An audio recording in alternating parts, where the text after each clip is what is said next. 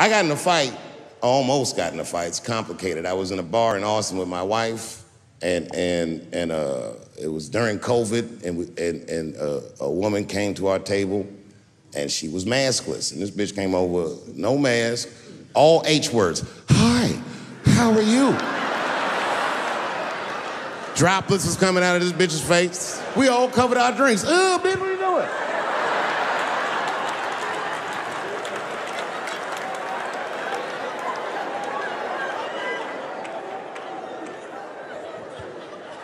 Now, I looked over at the table that she came from, and I peeped game. The men at the table were filming me. This happens when you're famous. People will come over and try to rattle your cage and get you to say something stupid or dumb so that their buddies can film it and they get a video of you embarrassing yourself. And clearly, I said, this is what's happening. And these dumb motherfuckers thought that it was my first rodeo.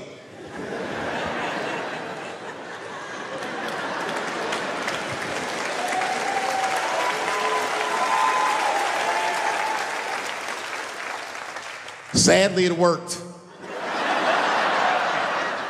I ran right over there. I said, I pointed right in the camera. I said, you's a bitch-ass nigga for doing this to me.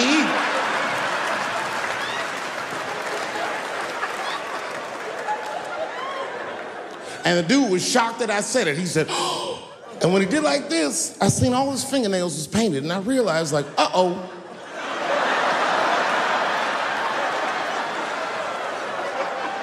This fella's gay.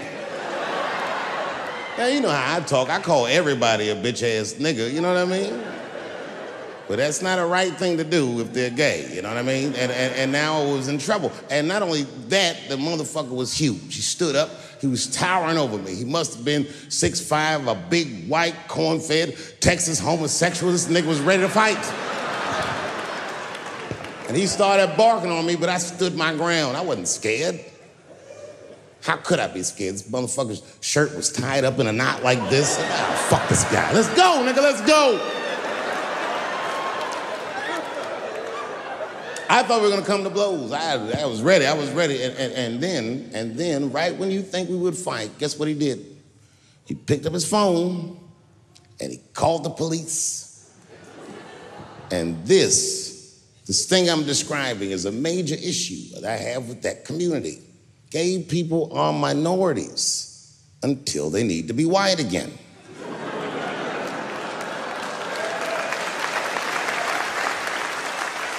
I'm being very brutally honest so we can solve this problem. I'm telling you right now, a black gay person would have never done that to me.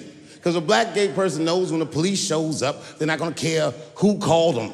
They don't show up like, which one of you niggers is Clifford? We're all Clifford.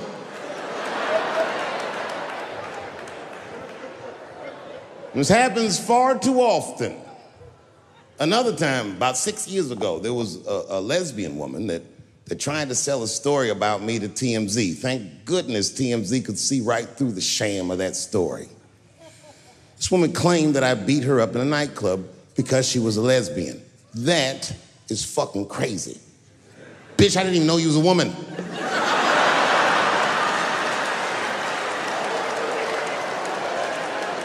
Thank God TMZ didn't believe that. Because I did beat the shit out of her, I'm not gonna lie. It was her fault, I had no choice. I came in the club minding my own business, and a woman came up to me, she goes, oh my God, Dave Chappelle. And I was just being reciprocally nice. Hey, miss, how are you, blah, blah, blah. Benign talk, nothing to it. And all of a sudden, this lesbian fellow stepped between us. Hey, nigga, that's my girl. I said, yo, my man, back up like that.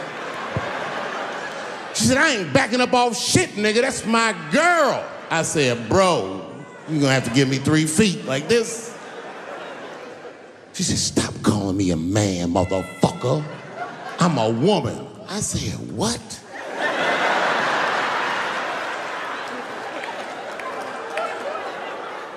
And then I looked deep in this nigga's cheekbones. I said, oh my God, you are a woman.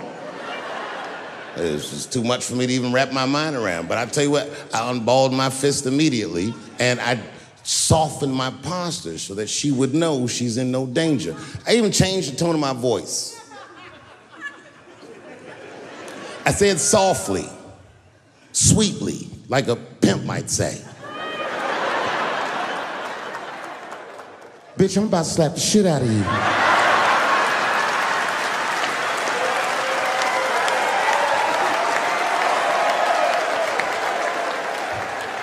I should have done it.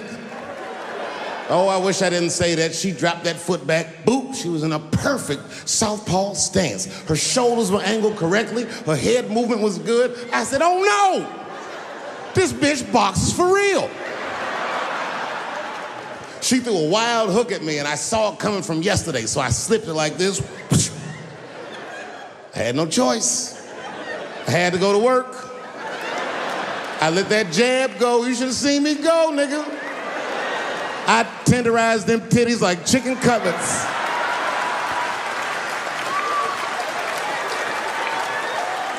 I whooped the toxic masculinity out of that bitch.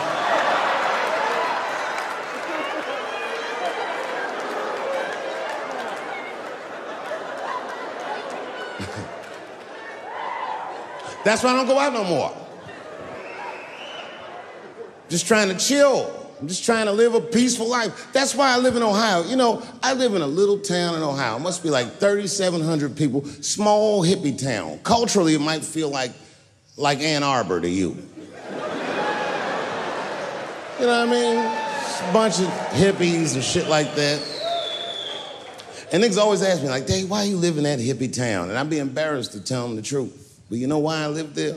Because Yellow Springs, Ohio has the most beautiful women in the world. And a lot of people might disagree with me, but you gotta see them for yourself. They're gorgeous. But it all depends on what you're into, you know what I mean? I like white bitches with dirty feet.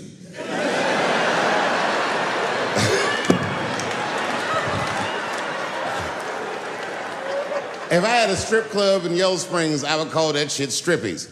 All naked hippies all the time. And I'd only hire girls with long titties and long vagina hair that looks like they slept on it.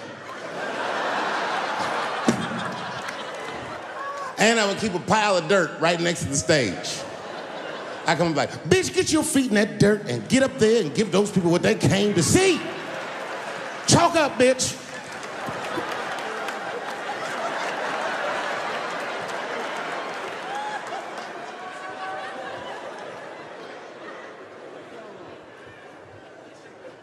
A couple years ago, I was in Ohio at a shopping mall. An old white lady, this is true, she was following me around the mall, which sounds paranoid, but I'm sure she was following me. Mean lady, too. You ever see a woman with lines on her face that just tell you, like, even if she smiled, it looked like it would hurt the muscles in her face? I knew she was following me because she was at places that had nothing to do with her. I'd be looking around like, what is this old bitch doing in GameStop and Foot Locker and all the places I like to go? Every time I see her, she'd just be looking at me on me. And eventually, I forgot about her. So then after I'm shopping, I go all the way to the back of the parking lot. I'm parked all the way in the back. And as soon as I open my car door, I hear a voice go, David Chappelle. Just like that. I didn't even have to look. I knew it was her. And I looked back, and sure enough, there she was, that face. To be honest with you, she probably wasn't even that old. She's probably around my age. But she was a white woman. This bitch looked terrible.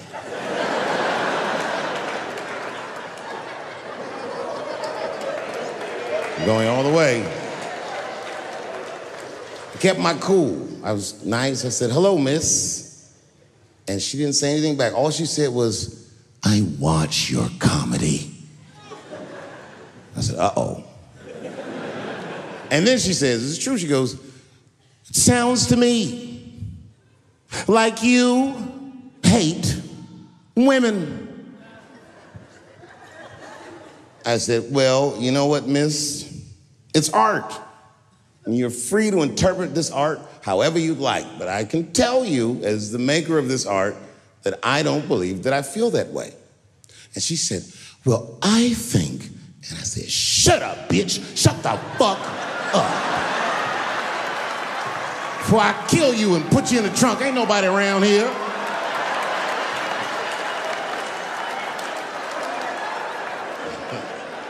I'm just kidding, I didn't say that. I felt that way, but that's not what I said. I was more clever than that. You know what I said? And this is exactly what I said. I said, Miss, before you finish that statement, let me ask you a question. Where'd you see me? Did you buy a ticket to a concert I did? I doubt that. Or maybe you watched one of my specials on Netflix. Or did I follow you to your car and do my act? She said, what? I said, keep it in the comment section, bitch, this is real life. Ta-ta!